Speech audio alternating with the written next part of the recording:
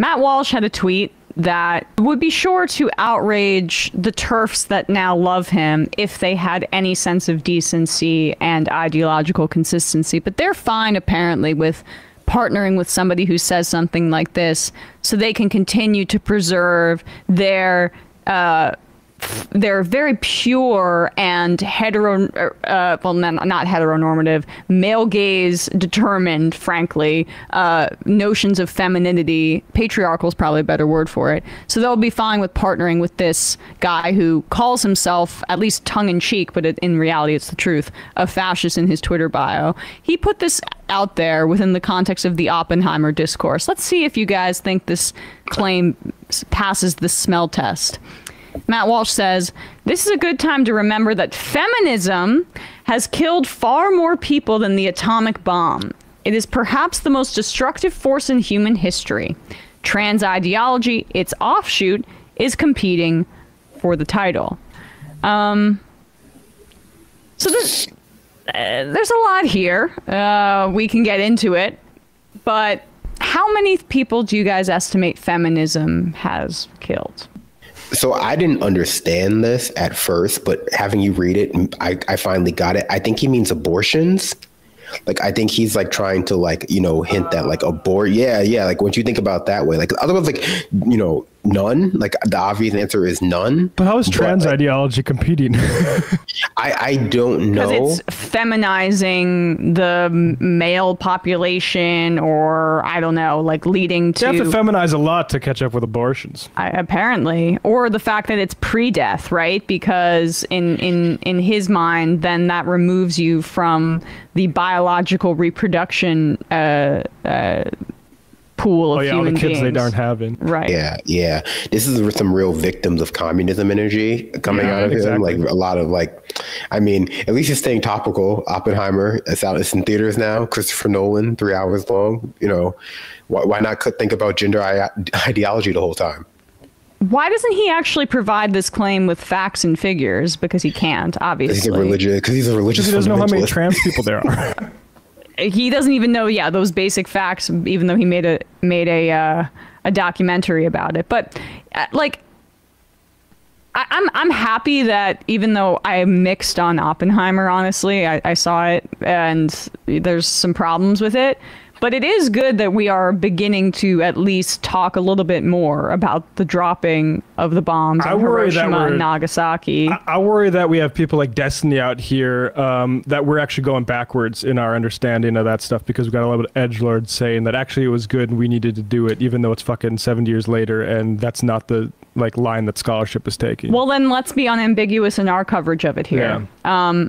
We dropped 2 bombs on Hiroshima and Nagasaki when Japan had no feasible way to win the war. Our Air Force was decimating them. There were some hardliners within their own government who wanted to continue to drag it out and hope that the enemy, the United States, the Allies would tire out, and that they would be able to maintain something, and it would not be an unconditional surrender. The United States wanted an unconditional surrender, and that was in part due to the fact that we were looking ahead towards our rivalry with the Soviet Union, and we wanted to be the ones to end the war. And that is why, in part, we dropped those 2 weapons that incinerated school children, wiped people out. What's the estimate now? It's a little under 200,000 people killed in Hiroshima and Nagasaki in total. You never know how many estimates if there are, but this is from theatomicarchive.com. It says 135,000 total in Hiroshima and 64,000 in Nagasaki. And then the radiation poisoning and the health effects that came after it also made their effects known for decades on Japanese communities. They were civilians. These were people that were not involved in the war effort, and we did it in order to show American might looking ahead to our rivalry with the Soviet Union. The Nazis had already surrendered. Japan was not going to win the war no matter what, and this was all a part of a show of force. Plus, there were domestic concerns because after Pearl Harbor, politically in the United States, there was pressure to be as militant as possible with Japan, and that was deeply intricately involved in Truman's decision in this way. It's also notable that Truman was the one that made the choice, as opposed to FDR, who was no longer alive. And on that, again, there's like a lot of like shit online, and if Bradley can pull this up, this is from a Roman helmet guy, a verified Czech, pays for the check on Twitter, and he has this tweet. Did I not put it in there?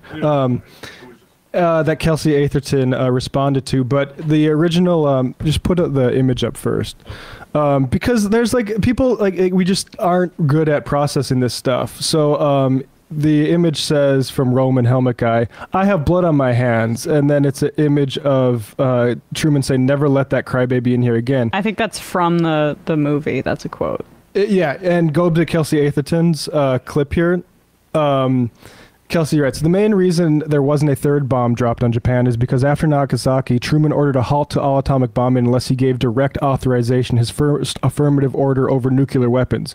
Reports of the bomb killing children motivated this halt." So right there already, we've collapsed the actual nuance into the decision into, oh, he was a macho guy doing like the Bernie meme saying, yes, like we do want to incinerate these total kids. edgelord. Yeah, exactly. And it's like you when it's presented that way, you'll have a certain percentage of people that are like, oh yeah, we did do that, and actually Truman was based for doing that, and it's not even the way it went down. And the reason the reason also that we didn't drop that third bomb was eventually the emperor decided that it was time to surrender, essentially. But the whole notion of what this kind of weaponry does in killing civilians, the military justification is that, well, once the regular people feel what their government is doing in the war, that the people in power are more likely to capitulate to our demands because there will be domestic anger.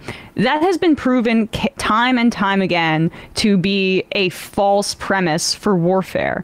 The ruling elites in the United States are disconnected from what regular people are feeling, just like the ruling elites in other countries are disconnected from what other people are feeling. And so, like, the usage of civilian bodies, of children, of civilians just getting wiped out, burned to death instantly, does not have bearing always in a one-to-one way with what their government is going to do. And that was the case after the dropping of the first bomb, before the dropping of the second. And so, like, now we're away from Matt Walsh's tweet there, but like what we just laid out for you makes it super clear that feminism, not as deadly as the weapons of war that we used in those instances. Yeah, and that we're like basically learning to accept now. Further note on the never let that crybaby in here comment, Atherton writes, American Prometheus reports the crybaby remark, though it is unclear if it was said at the time or Truman's embellishment after. Regardless, both men expressed some regret over the bomb, but Truman insisted on H-bomb creation and Oppenheimer worked to prevent an H-bomb's arms race. But like, yeah, like... Also, the quote doesn't come across to me like I'm some sort of base tough guy dropping bombs. It came off to me as him telling Oppenheimer to shut up because he's the one who has to deal with the real trauma of ordering them. Like, that's what it came out to, how it came off to me, not like he was coming off like some big tough guy.